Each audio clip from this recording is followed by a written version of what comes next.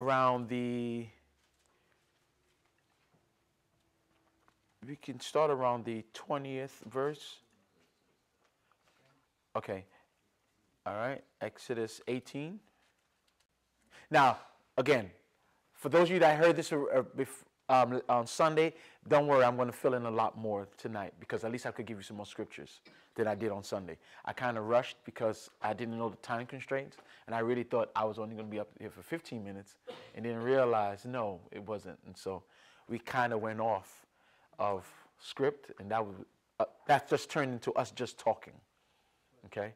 And I realized something more and more, that being in this position, you start to see these major themes amongst people.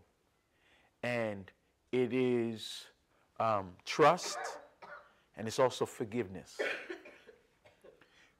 Trust and forgiveness, not necessarily love. Trust and forgiveness are these two veins of where you can see is broken, or someone's been hurt, right? And you're trying to reestablish that community of trust, right? And that line of fabric that's essential to every environment, you can see along this line, trust has been something, and forgiveness is something, okay? And you'll recognize they go hand in hand, because somebody that breaks your trust needs forgiveness. But if I can't forgive, you can never reestablish that trust. So it's the cycle that keeps, all right? All right. So as you read this before, Jethro, Moses' father-in-law, sees that Moses is judging the people, right? That he is standing as judge over the people's disputes. Wherever there's people, there's going to be disputes, right? And at one time where they didn't trust him at all, they was like, who made you ruler over us? Now they want him to be able to judge fairly their disputes, all right? So let's look at verse 20. Oh, you know what? Let's look at verse 17. I think that's what we did from Sunday. Actually, you know what? Let's do from 12. Then Jethro, Moses' father-in-law, brought out a burnt offering and other sacrifices to God, and Aaron came with all the elders of Israel to eat a meal with Moses' father-in-law in the presence of God.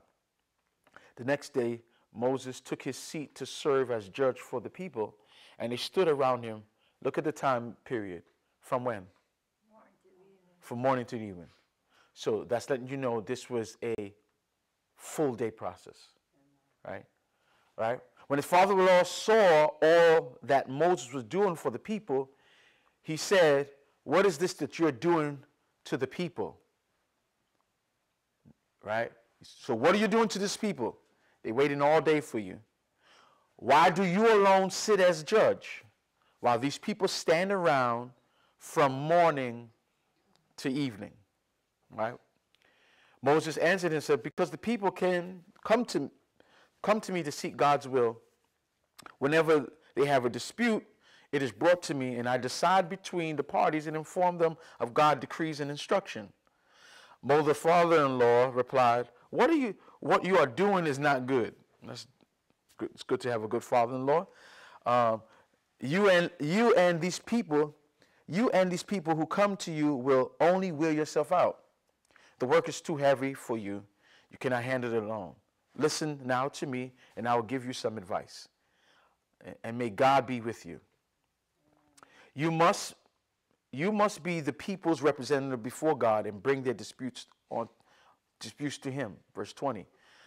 Teach them, the people that you select, teach them his decree decrees, and instructions, and show them the way they are to live and how they are to behave.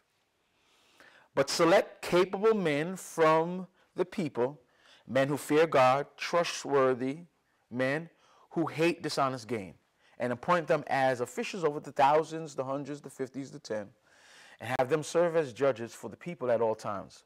But have them bring every difficult case, the tougher ones, to you. The simple cases, let them handle themselves. That will make your load lighter, because they will share with you.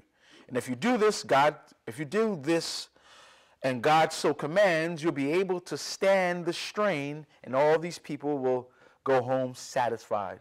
Moses listened to his father-in-law and did everything he said. He chose capable men from all Israel and made them leaders of the people, officials over thousands, hundreds, fifties, tens. They serve as judges for the people at all times.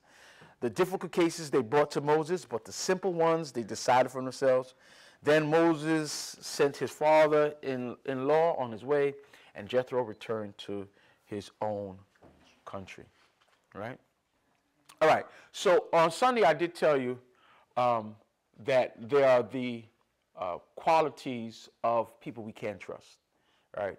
And so when we're looking for qualities of people we can trust, especially if you're going to establish any kind of friendship, any type of relationships, you want them to have these qualities, right? So what the Bible is doing, since he doesn't tell you directly, like trust people, you look at what God does and how he selects, and you do that same thing. How God does it, how God selects people, you want to select in the same manner. Does that make sense? All right. Now, what I should have said that I didn't say Sunday, that sometimes even with this selection, there's no guarantee that any person will remain as trustworthy, right, in each and every instance of life, right? That no matter what the qualifications sometimes, because they can show all of this and still, right? And still end up turning their back on you. Amen?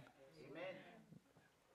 So you don't blame yourself, because oftentimes we blame ourselves when people turn and we take it personal, right? So I want to make sure that I said that, okay? But one thing that you do learn from this is that for those of you that says, I can't trust anybody, the Bible shows you, it says, search within the group. There are people in there. So let's pause right there. For those people that says, ain't nobody worth my trust. The Bible is showing us, he said, search amongst the people. There are people there. So what God is trying to say, search.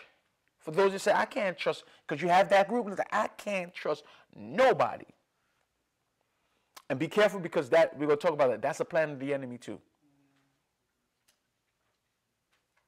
The plan of the enemy too is for you to be so isolated and so paranoid that you handle things by yourself, and doing that by yourself only causes you deeper problems.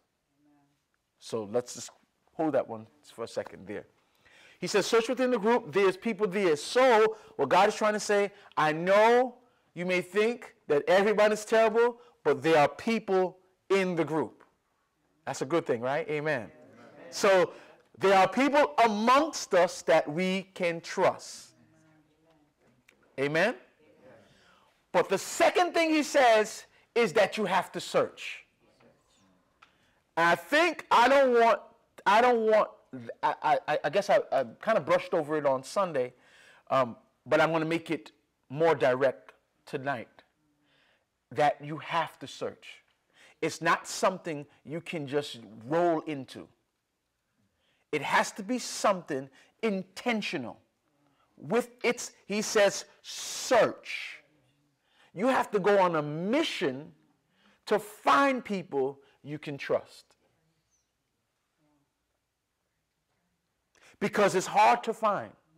If he wanted anybody to be judged, he said, choose all these judges. No, what he says, search amongst the people, because let's tell the truth, this is church and we love it, but there are people in here we can't trust.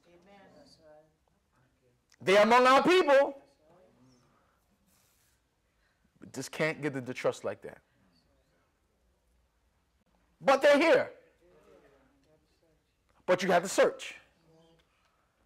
I see your face. That face is saying something. Don't watch my face. Oh. I'm listening. I'm like drawn in. Oh, because your face is like, so I thought you wanted to say. No, I just want They're here. God is saying that you have people in your life you can trust. You got a lot of people. Because some of us, we got nobody. They're there, but you have to search.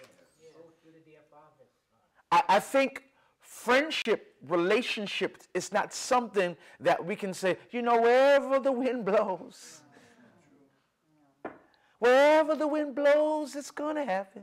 No, there has to be certain specific qualities you're looking for beforehand.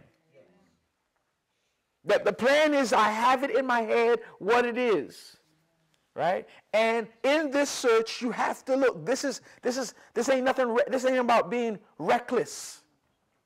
Because some of our trust sometimes is reckless. We just throw it out there, and wherever it goes, we can have it. No, you have to search for real.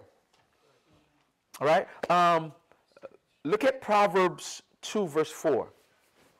That word search there is to quest, hotly pursue, to scour, to search intensely. Proverbs 2, verse 4.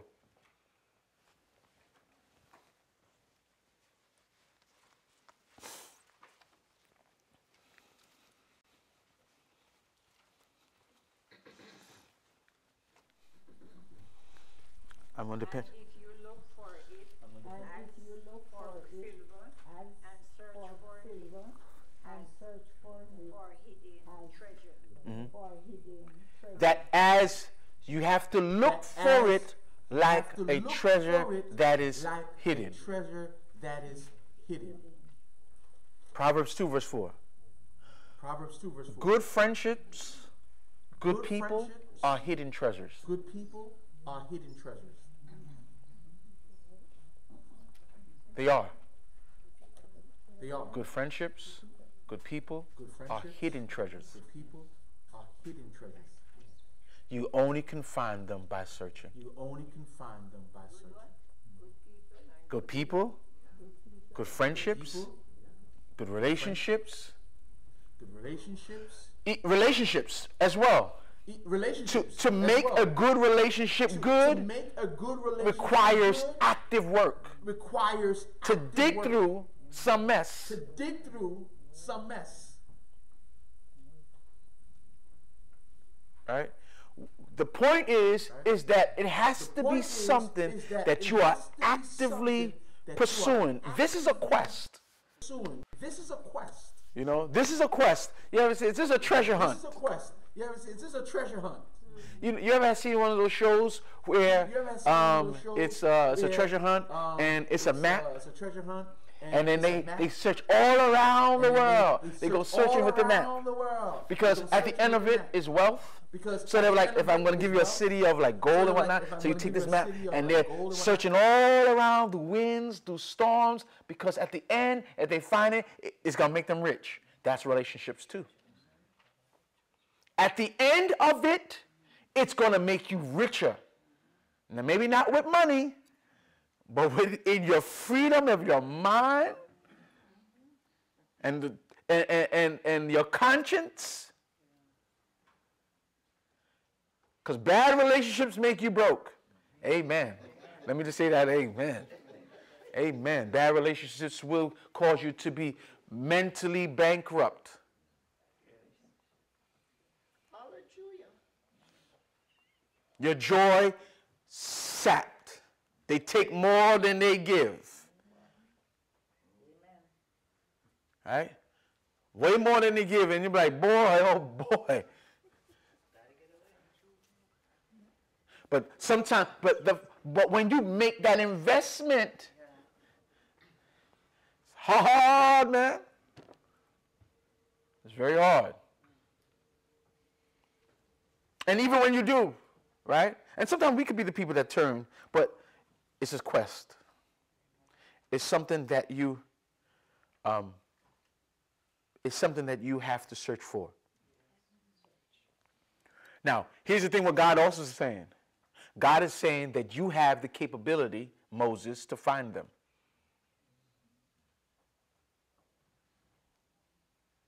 Right? He says to Moses, you search. So that made me say automatically that it's not something that Moses wasn't capable of doing. You are capable of finding somebody you can trust. Yes. Yes. Oh, yes. Yes. Yes. Because he's with them long time. He's with them long time. No, if he wasn't able to do it, if he wasn't capable, God would have selected for him. What do you know? If he wasn't capable of doing it, he would have said, you see, there go a person, pick this guy, Moses. There he go in the corner, get him. He didn't. He said, search. Just like he did with the tabernacle. Search. When he said, I give this gift to that one. It's there. It's there. It's there. Now, what it is now, here's the thing. It's there, but oftentimes what we're looking for. What kind of relationship? That the same thing we say we don't trust with people because they're broken, they're malicious, they're unjust, is the same thing or the same kind of way that we find people through our brokenness. And you got to be careful because if you're searching through your brokenness, you're just going to find something that supplies or adds to that need right now. Yes. It can make you desperate to pick the wrong one. And you can be picking out of the desperation you're in. And then you find out later on when you get home, Jesus, what was I thinking? Have one little word back home says jump out of fire and jump in a frying pan. Right? Fall and jump in a fire. Do you remember Esau and his birthright? Why he sold it? Because he was hungry. He made a bad choice out of his hunger. So sometimes you are so hungry to choose people. That's because you're hungry. And in your right mind, you will never choose them. Now, I want you to do 1 second. Right now, think about the people when you're angry, like you go to sometimes. The people that you select when you're angry. Because sometimes you only go into them because they soothe in a need for you right then. And they don't really provide for you. Right? The level of attentions. Guys do it all the time. Women do it all the time. We're not getting attention in one area, we go find it somewhere else. One of the things when you get laid off from a job or something, or you don't want to hurry up because you're just going to make the bills make your selection. And you can end up taking something that's far below your worth. Same thing with people.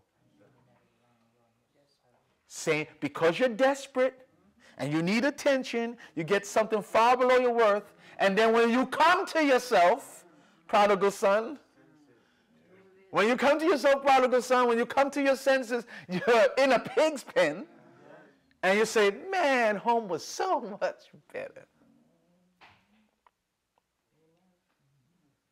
So, what God wanted Moses to know, that he possessed the ability. That's what I want you to know. You possess the ability. Okay? Yes, God, I hear you. All right. All right. So, The first thing I guess I did on Sunday, I did fear, trustworthiness, and don't take bribes. But the selection that I didn't tell you was capable. Right? He says find people that are capable. Capable. Now, you're capable, so you got to find people capable. You got to find people with the capacity to handle your trust. Some people don't, you know what capacity is? Capacity is the space.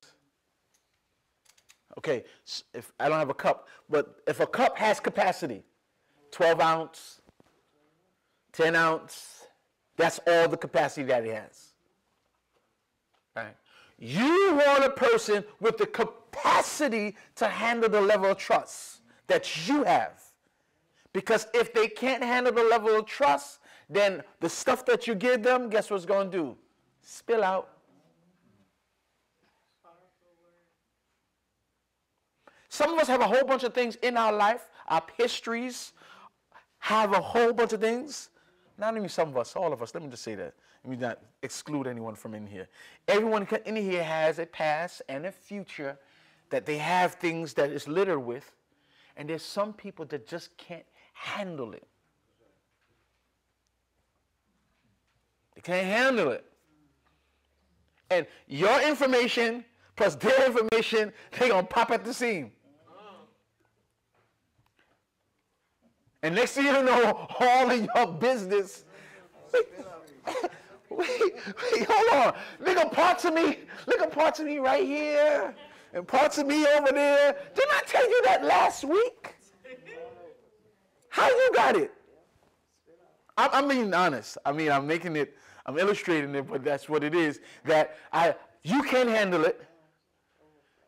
So overflow, and so their mouth don't have the strength to close it. You don't have a lock on it. They be like, I can't hold it anymore. You know, you ever heard somebody feel like a puffer fish?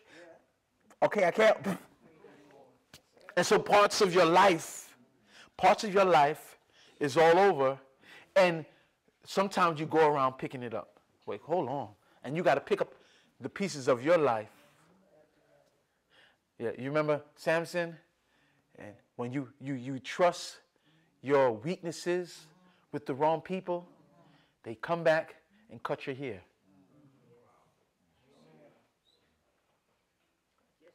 Because he trusted someone in his desperate, lonely moment, laid between her legs, and he gave his weakness, and somebody used it against him and cut his hair. Now he's thinking that he's still able to fight. He goes out to fight the Philistines, not realizing I already snipped you. And all your strength gone. That's what, when you take people's information and give it to, it cuts you. It snipped your strength. It does. Because what they're doing is taking power away from you, placing it, because remember, now you arm somebody with strength using your weakness. What friendships is, once I'm talking to you, Sister Lorna, and I'm telling you my weakness, you become stronger. And if I could trust you, you won't use it against me. Because I'm becoming weak and vulnerable before you. Which, if you trust, when somebody starts telling you their business, you will become stronger. Because now you have something, you have information about their weakness. I'm making you strong with it. The last thing you want to do is the same strength I gave to you cut me down and make me weak.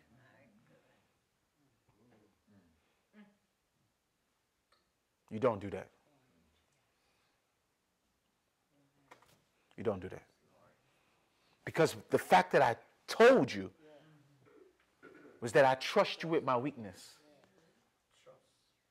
And now you're using it against me.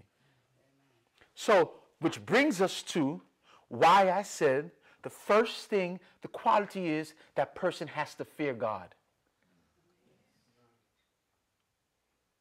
The number one thing that what God told Moses is not, okay, yes, they have to be capable because they have to have the capacity. There's a lot of things that are going on, but they better fear God.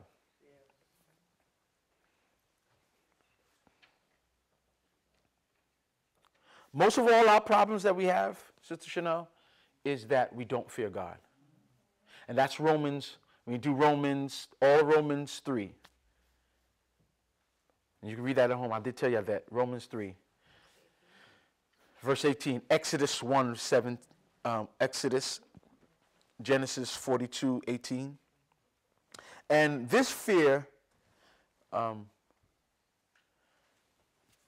when the Bible says fear, it's not talking about being scared. It's talking about an active respect, a reverence. All right? The whole of Romans. The whole of Romans is basically it's saying that our chief sin is that we have no fear of God at all. When people don't fear God at all, they are allowing themselves to do things. Right? When you fear God, the focus is awe and respect for the majesty of God. Right?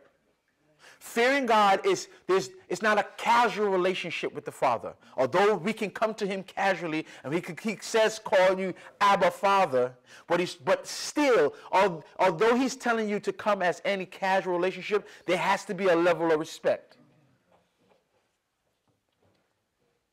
Right? When you fear God, it's still intimate and personal.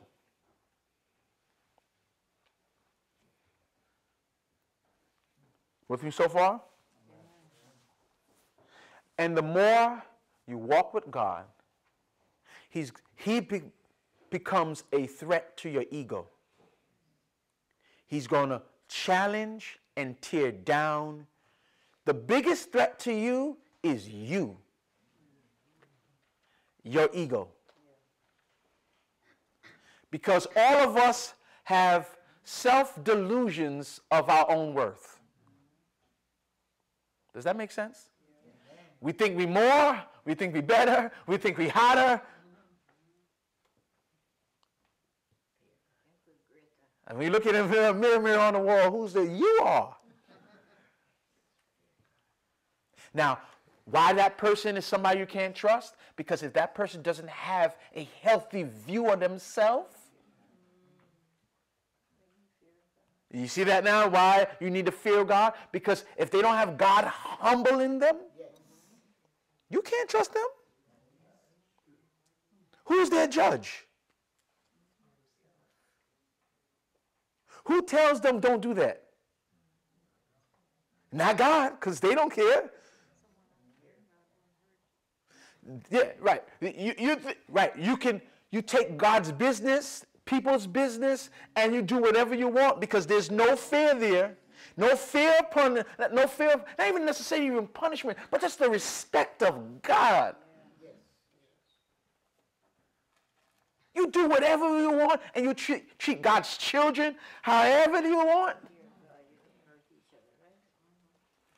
If they don't fear God, they don't see God in you. Yeah, you can't see God, you don't fear God, so you treat God's children as nothing. When I fear God, I see everyone, every last one of us in here I see God. Every last one of us in here. I don't care where you come from. If you're here or outside, when I see people on the street, that's God. And when I fear God, I respect his creation. I respect the business of their creation, and I don't care how bad you think it is or how terrible you think you are. They deserve amount of respect.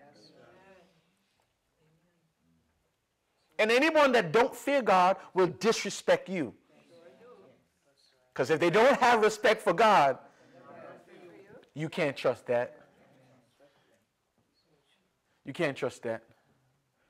Any relationship that you start, you begin, you got to make sure you have a healthy respect for God. Because who sets your standards?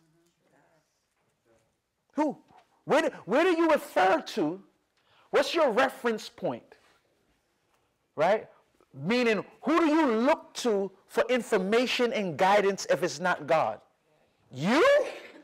And you're broken, corrupt, selfish, and all those other things? So you're looking to your brokenness to deal with me? If they slander God, they're going to slander you. And here's the thing. If they slander you, they are slandering God. One and the same. So don't tell me you respect for God and treat people right there. Don't tell me you fear God. Don't tell me. That's why he says, how can you fear somebody you don't see and can't respect the people that you do see? Right? Don't. That's why you don't. Because the fear of the Lord is the beginning of wisdom. You don't feel, if you don't fear God,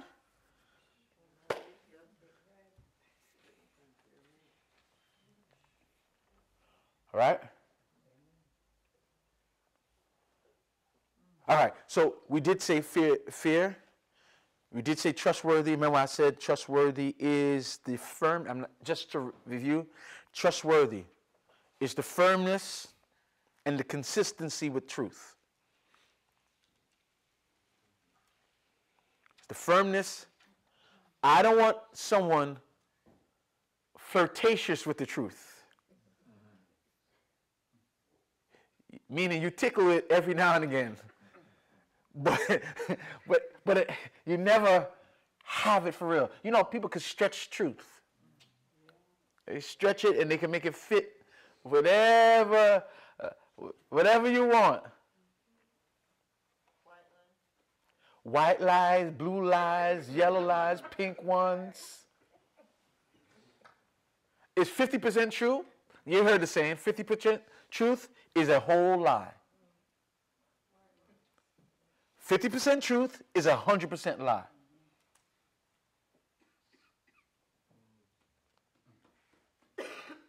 Okay? 50% truth is 100% lie. Why? Because truth is durable. All right? And I think that's what we said on Sunday, is that this person must be able to stand in the truth so you can depend on them. My dependency is that you remain consistent with your words. That's what I'm depending. That's where character begins. I mean, character is also fear God, but also your character is, I got to be able to trust you. Right? I got to know. I have to know that you would remain consistent in doing what's right. All right? Let's look at, for a second, let's look at Exodus 1, it's around the 20-something verses. You remember the midwives? The midwives of that was in Egypt that were, Pharaoh gave the decree to kill the baby boys, right? And they couldn't do it because they knew that this is wrong to do, right? Although they were ordered to do it. Now, obviously, after a few years, if they told them to kill the sons, Pharaoh sees after maybe a year that there's still little boys running around. He calls them into the midwives into to tell them, like, what's going on? These kids. And they use the excuse, well, the Hebrew women, they push babies out of their womb so quickly that by the time we get in there to help them push, the baby is already out. And, you know, they're not going to kill it or abort it while it's, you know, in the womb. Or they ain't going to do it. The reason why that's important is they fear God, but even though they were ordered to do something wrong, they stood firm in their convictions and says, I can't do this because it's wrong. I'm willing to be courageous enough to even face death to do what's right rather than to live and do what's wrong. The reason why that's important to you, that you got to have somebody like that that's dependable, you got to trust whoever it is that I'm going to do what's right, not based on the crowd or not based on the pressure.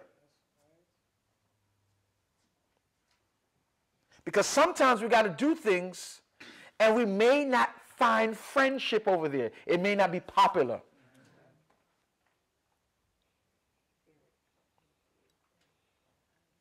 Does that make sense? Sometimes what you need is sometimes like that you can trust somebody where you have to, if your son did something or your mother did something or your cousin did something, I'll trust you when I know that you correct your own child. When you drape them up and say, you've been terrible at that. I could trust you because I know you didn't care who it was. That you're willing to confront an issue because the issue is the issue and they don't care about people. Does that make sense? You need people you can trust like that. That their way that they deal with you is not based on popularity, but they're courageous enough to stand for what's right. Stand for what's right. Not what you feel, not what you think. Stand for whatever is right. And let the chips fall where they may, but this is what's right. Even if you are the only one that believe it, what's right? Do the right thing. That's what we're talking about with King Asa. I'm going to do what's right and good in the sight of God. That's what I'm going to do. And whatever people get upset about it, that's all right. That's somebody you can trust because that person is answering to a higher authority. That person won't be moody. And that person won't change week by week, day by day. I will call out whoever I need to call out. That's a person you can trust. Absolutely. But yeah, you see your face like, you can't, you I can't say a word. huh? We'll be here all night. You'll be here at night? Yeah, if I said something. I'll write my question down. Okay. Because I look at your face and your facial expressions, it's like asking questions. Yeah. So, okay. But do you understand what I'm saying? Yeah. That's important to have because that's the type of person that's going to tell you the truth. He's going to tell you the truth. All right? And you can depend on him or her. And you know what you're going to get when you're around them. Ain't nothing like consistency. I'm going to tell you, the older I get, you need consistency. Ain't nothing like it. Now, again, we're dealing with human beings. And so every other day, you may not get that person to be consistent. They're going to be, but that's not the norm. You put in a little, every now and again you have a rainy day with your emotions. Our emotions. Men are emotional. That was going to be my question. Oh, yeah, we are. What you already talked Oh, about. yes, we Well, are. Not about Oh. men, but Oh. I mean what you were saying that as human beings. Yes. We go through moments. We get moods. I remember when I was just deep into the Knicks, like, and they lost, oh, I'm turning off the lights. Don't talk to me. Don't talk to me. Do not talk to me. And I know I must have been moody. My wife probably didn't tell me, but I know she probably like, you are straight a jerk. And you know when you're not in a good mood, you arguing at it, you barking at anything.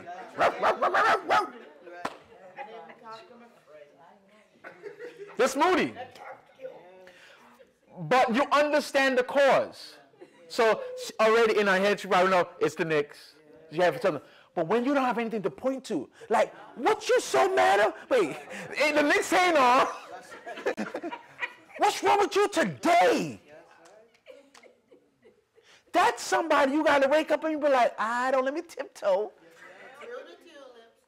You good today? No. Again? Oh, man, forget it. You know how nerve-wracking that is?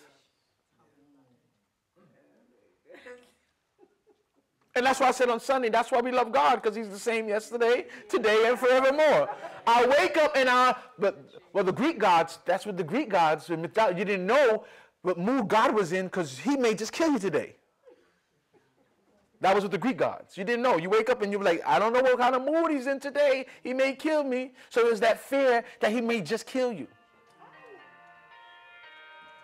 That's right, God. God is always sending me alerts. Right? You don't know. Consistency, knowing what to expect day in, day out, that's not boring. Now, many of us don't want our jobs to be like that, right? But I want people that's consistent, that I know what to expect. Fine. Again, sometimes our moods go on vacations without us.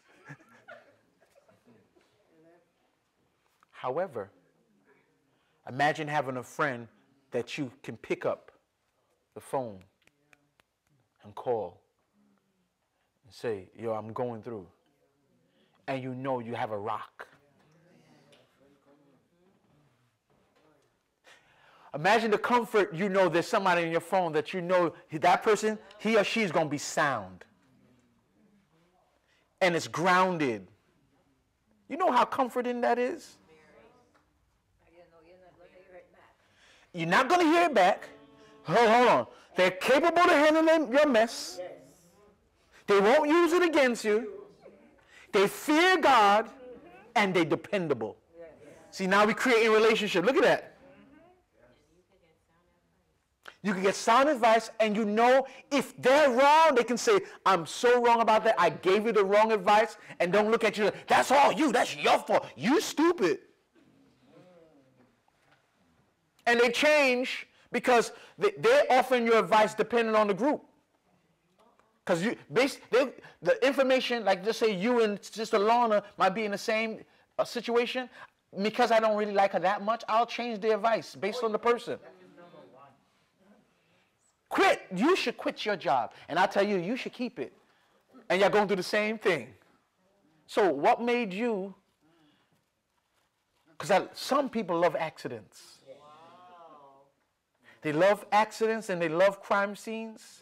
And they love to giggle away as your life rides off a cliff, knowing that, and then they say, oh my God, what happened to you? Your advice?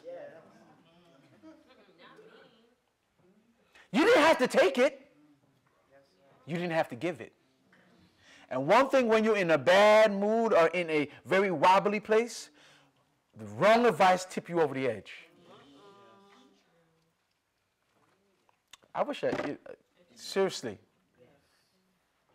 When you're shaky, and you got to be honest with yourself that I'm very shaky, that one little, and then they tiptoe around it, and they drive by and slow down like, look at that. Come, take a look. I didn't even know it was happening. I didn't know. You didn't know? So, why are you laughing, Sister Lorna? You're making me. Well, what's happening is in your mind, you're pulling together all the crime scenes that people use your information with sometimes, that you trusted the wrong people, and you see it, or you seen it happen. You heard it happen. And then now sometimes when it's happening to you, it's a very uncomfortable situation to be in. Everyone has in here heard someone's talking about somebody's life that's on a cliff. Right? You've heard, sister something so son, he's in jail again,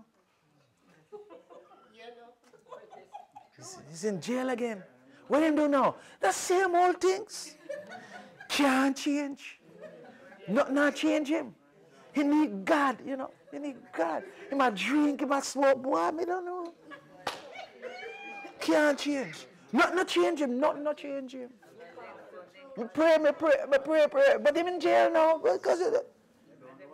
And they say it softly, but the intention is, it's like, look at the business.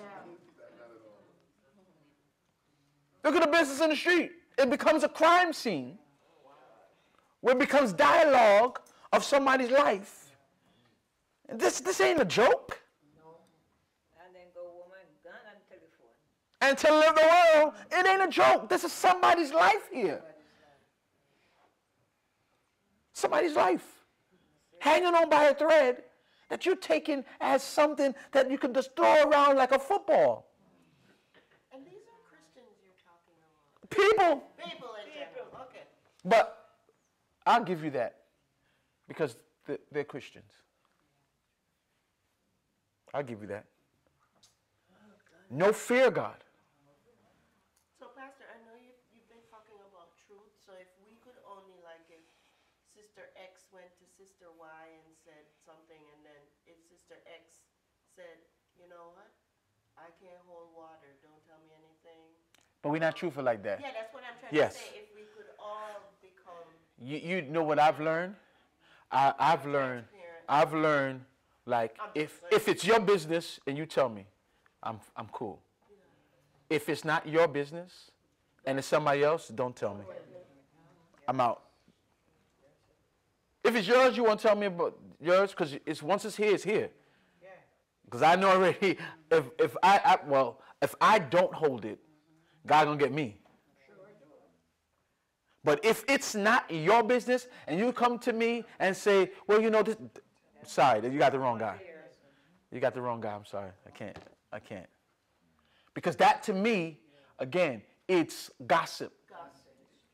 Did they authorize you to tell me? Do they know that you're telling me? Would they like that you're telling me? And if they don't, because why are they sending you? Right? And that's what some people do. They do it. They're like, yeah, because, again, I'm not going to say they're reveling in it and being happy, but they enjoy. I enjoy somebody's life being worse than mine. And although I don't have a life, at least it's not like that.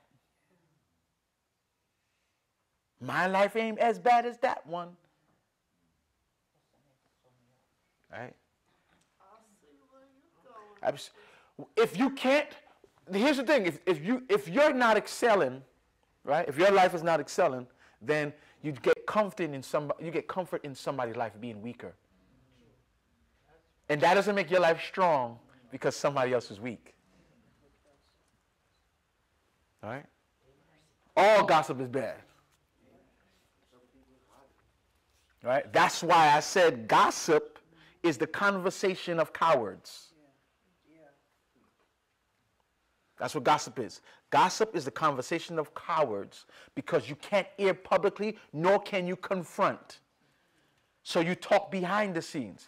If you was bold and courageous enough, you won't need anybody to talk to. I'll come straight around your road, right to you, like, hey, I don't like it. stop talking. But we talk in the back rooms. All right. That's more time than I didn't expect to stay on that. Do you understand what I'm saying? Oh, yes. And this is what I'm saying, the levels of trust that you're looking for people, this is what God is trying to, they got to fear God, and they got to be dependable. You got to be able to count on them. They got to be solid. They have to be consistent. Trustworthiness. All right? I did say I was going to stop at 9:35, only because you're going to be back here on Friday and Saturday and Sunday. It's the youth anniversary.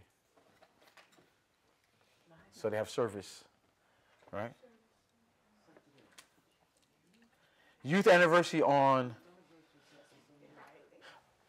Friday, Saturday, and then Sunday. Okay? So, okay, Exodus. God is all over the place tonight. He's just talking in ringtones, and he's okay. So what you don't want to do, you don't want to be people that don't trust. Right? But we do. I believe we do want to cultivate environments of trust. Right? But I don't want you to believe that you can't trust anyone. Because what the enemy will want you to do is believe that you can't trust anyone, and so now you are carrying the weight. What you see with Moses before his father gave him advice was that I was taking on all the weight. I was judging everyone. And not only was it slowing down the people's life, but it's also slowing down your life. Some of us, we are carrying a lot of stuff because maybe we've been burned and we can't find anyone, or we believe there's no one that we can give to, so we're heavy with the weight of I can't trust. Because everywhere you look, right, you probably say, I can't put it there, can't put it there, can't put it there. Have you ever had something where too many bags in your hand? From the grocery, okay, let's say from the grocery, and you don't have a wagon. But let's say you don't have any bags, you just have you're shopping with just your arms. Right? Now, the more things you pick up, you're still holding other stuff in your hand. So guess what? Sometimes when I told you got to be able to trust somebody with capacity, because you could give it to them and your life is spilling all over the place, sometimes you do it too by yourself. And you drop pieces of yourself over there too. You drop pieces of yourself over there. Does that make sense? You tell on yourself. You can tell on yourself. Okay. You do. Or you lose grasp of other things. Like, because you can't trust anyone, while you're at work, you can't concentrate on work. Because you're still grappling with the things that you're trying to work out in your mind about what's going on, because you have nobody to talk to. Does that make sense? And so you lose time at work because areas over here has arrested you, and so you can't focus here. Is that where pastoral care comes in? Absolutely. Counseling? Counseling, absolutely. Absolutely. All right? And it happens. Some of us have. We on the train, we are trying to work out things about what's going on in our life. Because one of the things when you're going through something, it arrests your brain from thinking about anything else. And parts of you are like, oh my God. Oh my God, I didn't send out the report. You get home, right? And now you still. Ever happened to anybody here? And time is just gone. Where time went? Just leaked away. As Mother Salmon used to say, time waits for no man. Right. Now, time waits for no man, and then imagine handling things in areas that you can't, with problems, stress. Right? Imagine all of that. Now time is really. And not only are time, but now you're aging too. Yes. Stress would age you. Real quick. Right? And you're not comfortable. Let's just tell the truth. When you can't trust, you ain't comfortable. There's no place that you find comfort. None whatsoever. You ain't sleeping. You ain't eating. You ain't drinking. You ain't. Right? And maybe you'll find a little escape here in church every now and then. You get lost in worship. But you know, soon as the benediction and you step outside, here it is again, slap you right in your face.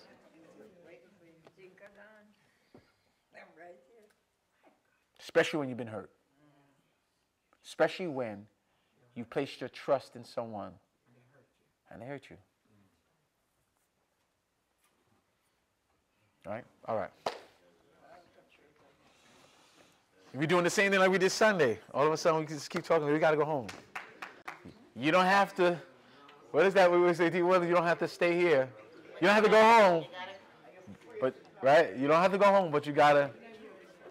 Absolutely. Oh. You heard what you said, Lantis? I'm saying that's it, and then you kind of coming like afraid. Absolutely. Believe To say something. to say something to someone. Right. You don't want them. Right. You know? Absolutely. You close off. Right. I did say that Sunday. You do. You do box yourself in. What I'm saying though, Pastor, that sometimes it takes you a long, long time to recover from these It takes you a long time to recover from betrayal. And it makes you paranoid. Paranoia is one of those things that, I mean, speaking, you don't know who know. You don't know who know. So you wonder if She know? He know? funny thing about it, if you see them talking, yeah, Lord, Jesus, somebody from them. That's true. You start to fret. Right. It's an uncomfortable place to be in. You have to make you shrink. And which is why I said, all truth needs transparency need a place where it can hide and trust. If you want me to be transparent, it has to be an environment where we can trust. Can you handle this nakedness? But you have to set up the ground rules. Absolutely. So, Boundaries are next, what we're talking about. We have every relationship, trustworthy, has to be one with boundaries. And after we're going to talk about the boundaries of trust. So, Pastor, are you doing this because you're actually going to do this? Doing what? Am I doing this with trust? You are having this Bible study because you're leading the church in this. Absolutely. Yes. Yes. That's what I. Absolutely. We are creating an atmosphere in church where we can be trustful. Because that is the last aspect of this church we need to work on. Trust. We got worship. How's our worship? How's our word? You better put two thumbs up. The word today. No, how's the word? Period. How's the word, period? Great. Amazing. All right. The best. How's worship? Love ain't, I don't worry about love. Because we will have it. You know, we have it. Now, there's different aspects of love, but fellowship, but the bulk of fellowship is trust. That is the last brick in this wall that we need to perfect. And I don't know if we can make it perfect, but at least build it. I'm not saying talk to everybody every single day, because some of us here, we see it. After that, somebody should tell you, I don't trust you, so I don't want you to talk to me. Well, here's the thing. Yeah, people do that. But you don't even have to say it to feel it. I can feel there's a place don't trust. You don't have to say it. Absolutely. You don't have to say it not to trust it. Okay, so we could talk. This is one of the areas when I was saying especially when it came to washing feet, right? And not that I'm symbolic in any way, But there is the letter of the law, the letter, and there's the spirit. The spirit is why we do something, right? The Bible is the letter of it. And then there's the spirit of what it means. Washing the feet is Jesus in his authority. Disrobing, he rises from supper. Disrobes, takes off his kingship, his authority, humbles himself to someone's lower, fellowships by washing their dirt, wraps them in a towel, it's his covering, and to establish fellowship. The servitude of authority, stepping down, taking off their power, being naked and exposing himself. Stripped. He rises from stuffing, lays aside his garment, right? Meaning stripped. I'm naked. Kneels down, takes your dirt, wraps it, cleans it in servitude. Now, think of what I'm saying with that, and think about where we are as a church. Are we rising from supper? Taking off our authority, seeing somebody's dirt, wrap it in and clean it, and become fellowship with one another. Make sense? That's what I'm after. Not just the act. The spirit of something. The spirit of fellowship, of I'm covering you. And I'm willing to be naked too, but clean your dirt. In my head, I said, what we having a foot massage. It's a foot massage. Because if we don't mean what we're doing, we're just doing. Might as well just get Mei-Ling or somebody and just go, what color you want? And get a pedicure. That's what you're getting. Get a pedicure. We're getting a foot massage. When God did these things, he says, do that in remembrance of me. I want to remember. I'm not just doing this for you to show of it. I'm doing it because it's real. You don't want me to tell you I love you just for loving you. You want me to show you that I mean it. All my words don't mean anything after a while. And guess what I do? I take it for granted, and it loses its authenticity. The more we do it and we don't mean it, it loses its authenticity. It becomes just tradition. Does that make sense? And so now when we do it, you feel that there is a connection going on. And sometimes we don't understand what something is until it's gone. Does that make sense? You don't understand what it is until you, when the love of something, when it's missing, then you say, now I understand, I missed it. It was intentional. I didn't do it for time. We stay around and we stick around all the time for time. Do it for time. There's always a method to, I think I'm mad or might be crazy. There's a method. I'm not trying to break away from tradition. I'm not trying to break away from what we didn't do. I said the easiest thing for me to do was to carry on, to keep everything that was established. You wanted me to be an easy pastor? The easiest thing for me to do was just to do everything that we did before, preach and go home. I could have done that easy.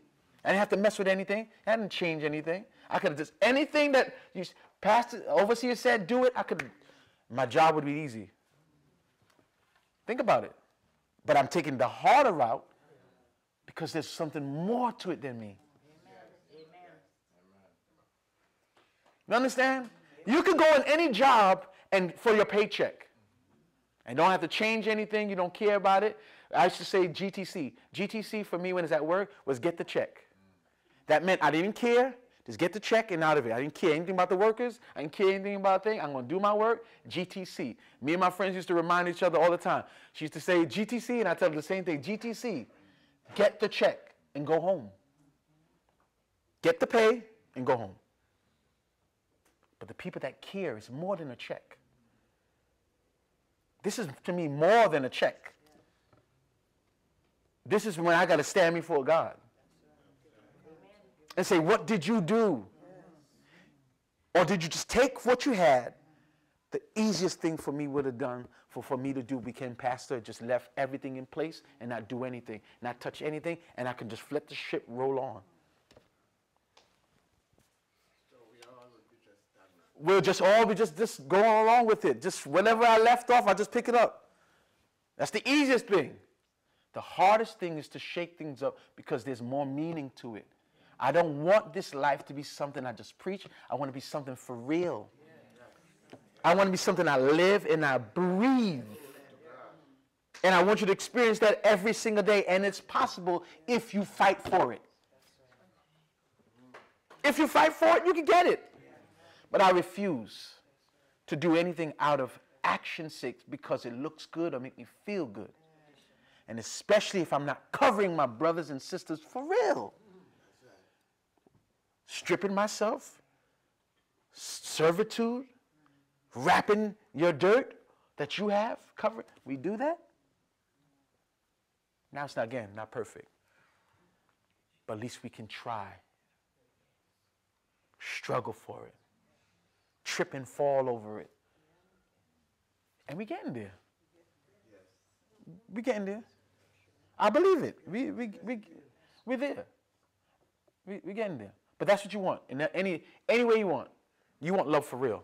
I want a love I can feel. Yes. Yes. And when mother didn't tell me, said she loved me, she loved me. Yes, and you never have to.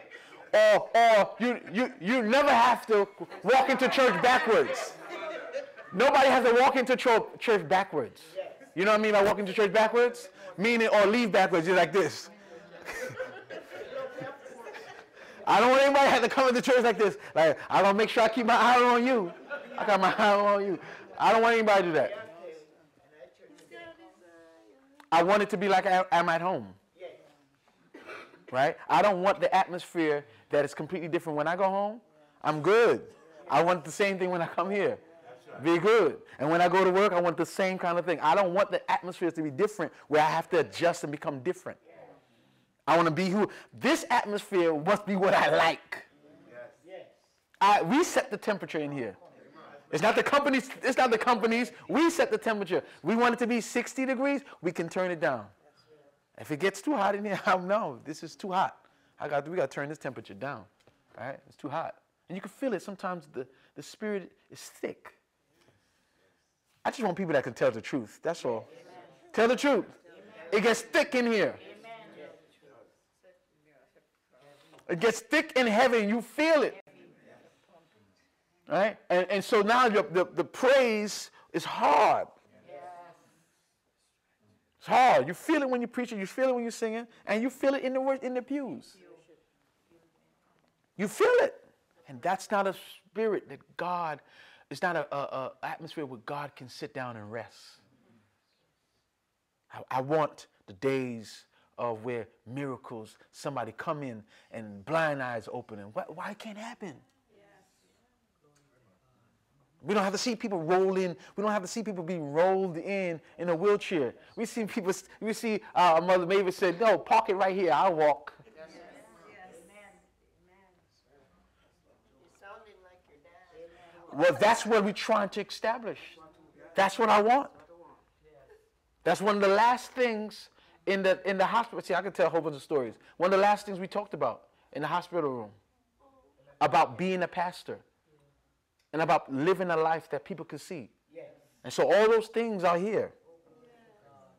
Absolutely. So it does. It's personal. It bothers me. It's not something I'm just saying like it resonates with me. God hears you. Yes. This is my cry. You don't hear it, but I am in my heart. It's going to happen. It's happening. It's my cry. It's not going out of the church. You know, so when you hear things like this, absolutely. I go home and it bothers my heart. Oh, yeah. Not you alone. It bothers my heart. Absolutely. And so this is why I fight the way I fight it. And not that I'm trying to be crazy. But I want people delivered. Yes. Right? I want people delivered from anything that they come in here with.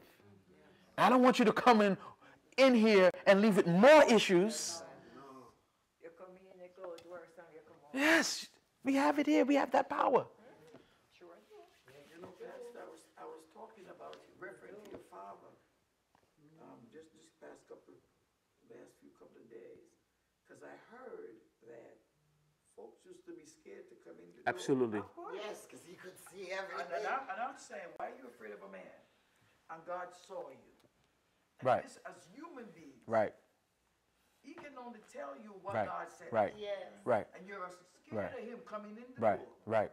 But then you're living in a kind of reckless way. Now, do you understand? Do you understand that? So because he can see, they didn't do. So now he's not here to see. That means now I can do. They didn't do anything. Where's the Lord? But the eyes of the Lord. Does that make sense? He can see. They was fearful. And when he said it, it went. So they lived knowing that if they did it, he will see it. So if he's not seeing it now, how are you living? Call them out too. Yes. And there's certain things you would never do. You wouldn't do it because he would see it.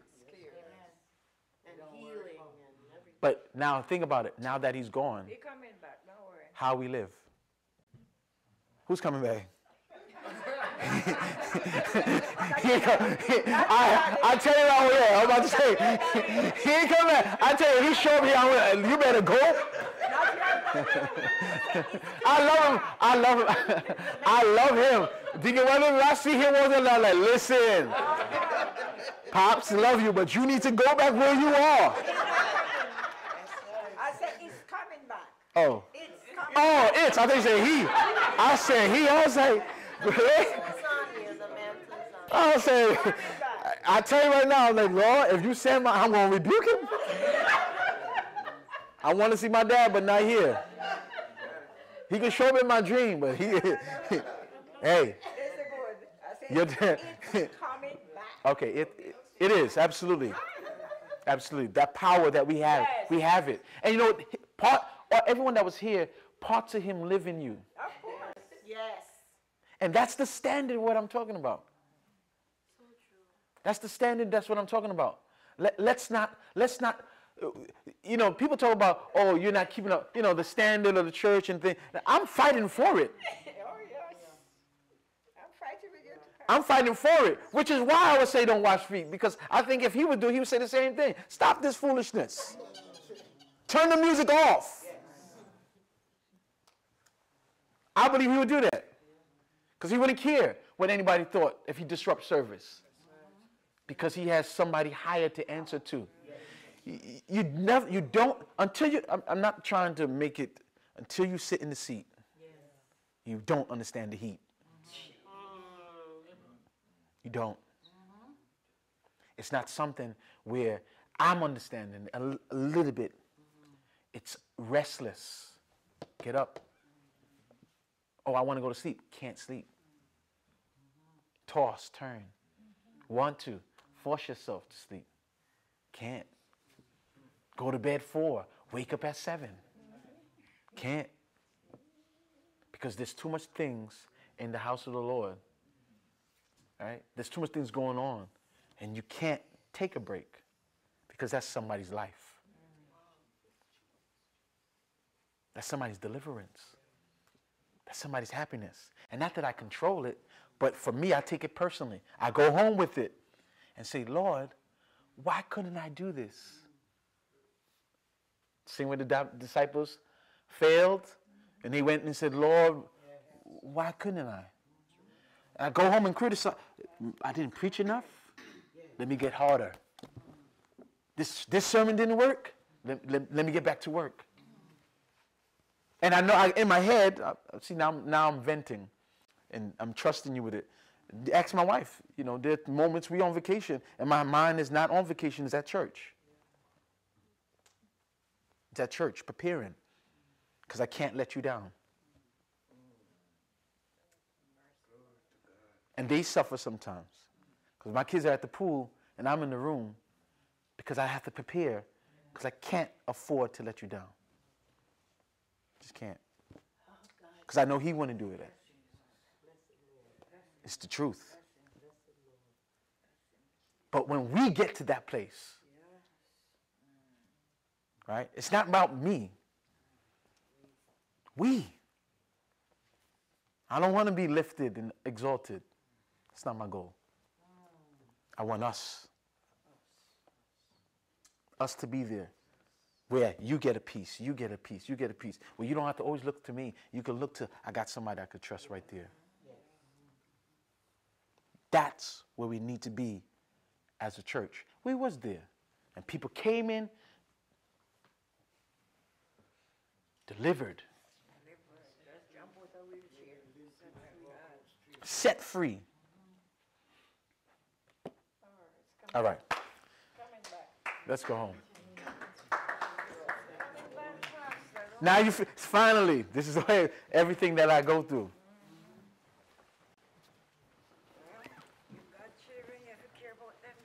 Absolutely.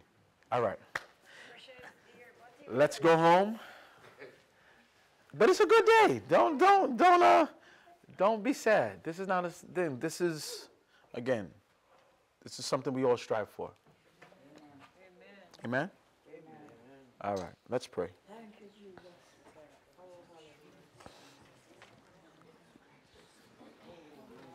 Jesus, hear and answer prayer. To help you, Lord, to help you, so that Oh God, we ask you, we Lord can God, to be open better. up wisdom, knowledge, and Help us, oh God, to push through.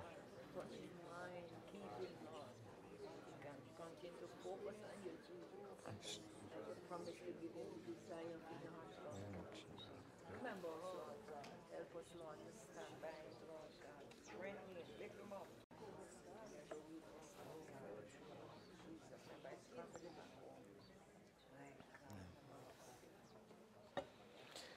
Amen. Let the words of my mouth, meditation of my heart, let it be acceptable in thy sight.